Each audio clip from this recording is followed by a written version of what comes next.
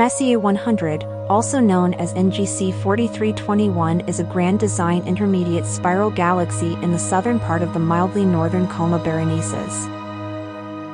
It is one of the brightest and largest galaxies in the Virgo cluster and is approximately 55 million light-years away from our galaxy, with its diameter being 107,000 light-years and being about 60% as large. It was discovered by Pierre McCain in 1781 and 29 days later seen again and entered by Charles Messier in his catalogue of nebulae and star clusters. It was one of the first spiral galaxies to be discovered and was listed as one of 14 spiral nebulae by Lord William Parsons of Ross in 1850.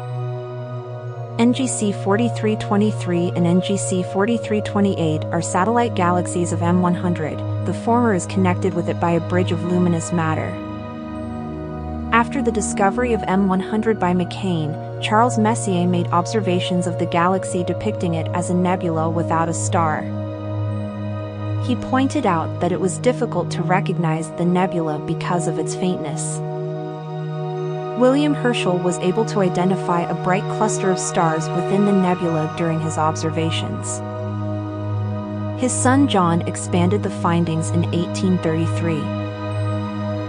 With the advent of better telescopes, John Herschel was able to see a round, brighter galaxy. However, he also mentioned that it was barely visible through clouds. William Henry Smith extended the studies of M100, detailing it as a pearly white nebula and pointing out diffuse spots. Messier 100 is considered a starburst galaxy with the strongest star formation activity concentrated in its center within a ring, actually two tightly wound spiral arms attached to a small nuclear bar of radius, 1,000 parsecs, where star formation has been taking place for at least 500 million years in separate bursts.